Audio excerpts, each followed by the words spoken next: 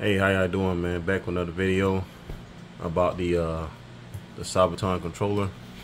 There ain't really too many videos on YouTube that actually talk about these controllers, so I picked some up for me and my kids. And this one right here is the Sabvoton, the SVMC 72150 controller, and I just got this one in today for my bike. But this one's gonna go on my son's bike. And let me show you this one. Okay, so this the one that I picked up right here, and this one right here is the SVM C200, I think. So we're gonna see what's inside. I ordered the kit for my e-bike, which is right there hanging up. I took it apart because of the battery. I need the battery. It's gonna be a 72 volt 40 amp hour battery. Is gonna go on that bike in that triangle. So we're gonna probably not putting the controller on the top frame or on the bottom, I don't know. But yeah, let's get back to these controllers. So 150 here, A controller, and on this one has 200 A controller. So let's take them apart and see the size difference on these two controllers. So here we are. We got the 150 controller, which is right here. I kind of opened it up and took some of the parts out. So let me grab this one. I'm gonna put this one, get this box out, and this right here is the 150 controller. Looks pretty damn nice. I ain't gonna lie. All right, let's see what this one has.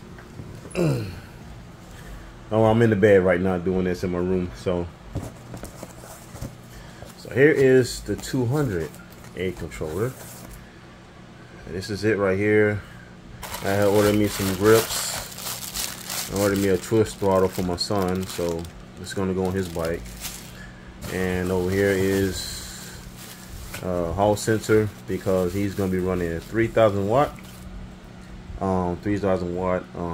motor, hub motor in the rear.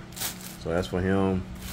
And then they got the alarm lock, and also have the PC connection. But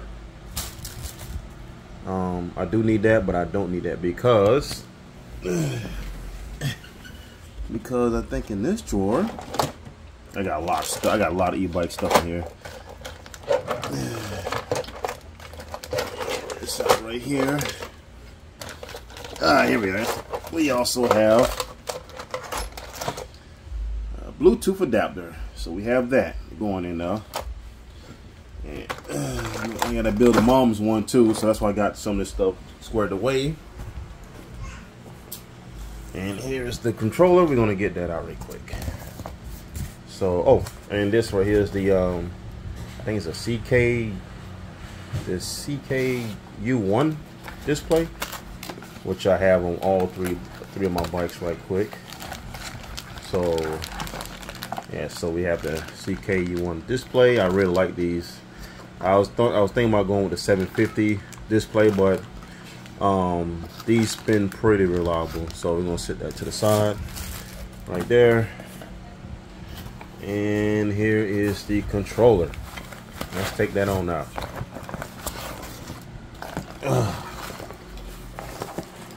Let's move this box out the way. Now look at this. This is the 200 controller right here. Okay, look on the back, and it is Sabvoton 200A controller. Let's put that right there. And this one, as you can see, this is the 150A controller. Look at the size difference. Look at that. That's at least an inch more. Yeah, than the 150. So they, like I say, they both have the displays, and all of them has regen. So I mean, that's the front. I mean, they both. I mean, they all look identical. I mean, as far as, well, this one has a different color. This, I like the color on this one better than this one though. But they look identical as far as, you know, appearance goes. But this, the 200 is a little bit longer. So, anyways, the people that I got this from is called Indie E-bike factory store in China, and they are really good people, man. If y'all want to know about them, I will gladly send y'all some links, man, because if y'all need anything, they will hook y'all up, man, for real. And they're pretty cheap, and they pretty fast with shipping. I mean, like, I got this in a week. I think it took a week for this to come. This one the same. It didn't take. This one they had in the U.S., so this one took a little bit shorter. I think it took like 5 days for this to come. But they had to get this from China because they didn't have this in stock here in you know, in the United States. So this one came from China, and these are original Sabvoton controllers. This ain't no runs in motor or any knockoffs or something like that. So this controller is gonna go on the bike. Let me show you. So this one's gonna go on. This is a QS. It's a 305. No, yeah, QS. It's a QS motor. I think it's a 305 or something like that. Oh, anyways, it's a 3.5 turn motor. I'm changing out the hydraulic brakes. I think I'm gonna transfer those to my son's bike, and if you look on the back, that's a 3,000 watt motor ready to go. And like I say, they both have, all of them are gonna have the CKU1 displays. This is my youngest son bike. I got this one ready to go. We're just waiting on the batteries. On this one, it's gonna be, you know, number plate covering it up and everything.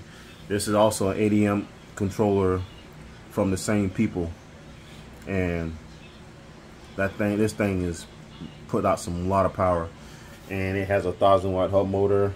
It has the hydraulic disc brakes, which I built myself, and it's real nice. It did have a twist shifter right here, so I put this type of shifter because he had trouble using the twist throttle, and this works a lot better for him. But I'm gonna bring it to the side of this bike and show you what I did so far. So back to the wheel. This is the rear. This is a 1,000 watt hub motor. I got the Zoom S-Tech hydraulic disc brakes. I had made my custom what you call it, the torque arms. I had welded that, and so I had cut it a little bit, welded it on and everything, and then also I had this here bracket I brought from Amazon, and it's like one of those V brakes to disc brakes conversion, and you can get that from Amazon for like $14. And I just cut it to the right size, and I just welded right there, painted over it, and it looks pretty neat. But the disc brakes didn't want to fit because it was hitting the frame, so I had to kind of scoot this out and welded that in, and so I got plenty of clearance. And other than that, I made some brackets for this controller to be bolted up to, and so the controller is bolted nice and tight. I just don't know if I want to put the battery on the top or at the bottom, because if I do it at the bottom right here, then I can what I'll do, I'll just reroute the shifter cable. I'll just get a new cable instead of it being down here at the bottom right here. Now I just get a cable and route it down like that, and then I can put the battery down here on the frame. But anyways, back to these controllers right here. Like I say, these some good controllers. I mean, you're not gonna go wrong with either of these controllers. I think this is a little bit overkill, to tell you the truth, because the 150 personally is plenty. I think the 80 is really plenty. Like that controller for a 3,000 watt motor right now, I think that controller is just plenty for what you need. And with that controller, with the 52 volt battery I was running, I got up to about 47 miles an hour. And then with this controller, I got straight 50. This controller can go straight 50, but you need the battery. You need the battery compatible.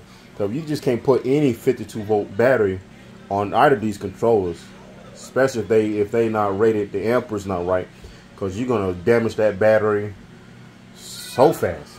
And that's what I did to that one. I just had a 52 volt.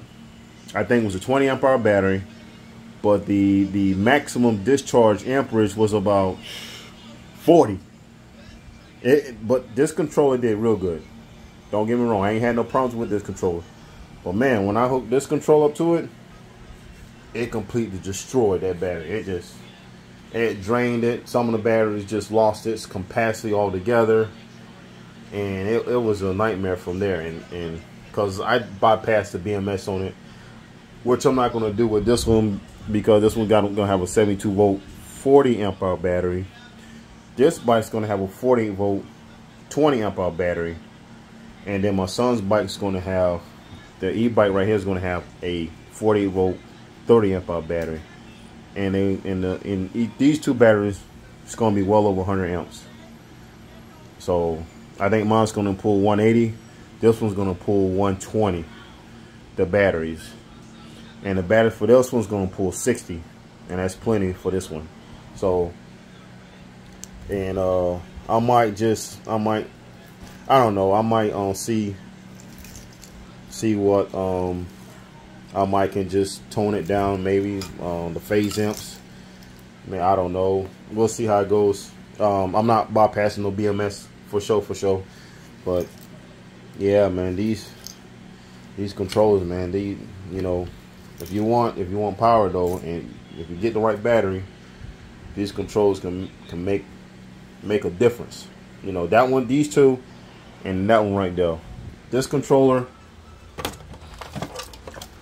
here is for like moms right here, when she just wanna, you know, it's a 40 volt 1000 watt. You know, when you want to cruise around the beach. This one probably do about 30 miles an hour. But look, I mean, it fits inside the 150, no problem. I mean, let alone the 200, you know. But this is gonna go on another electric bike I'm finna do. So I'll be doing that soon. But right now, I'm waiting on the batteries come from these two controllers, and for that e-bike right there. And then hopefully I have a GoPro, and we'll do some riding around the park, out road, because mainly these bikes gonna be off road.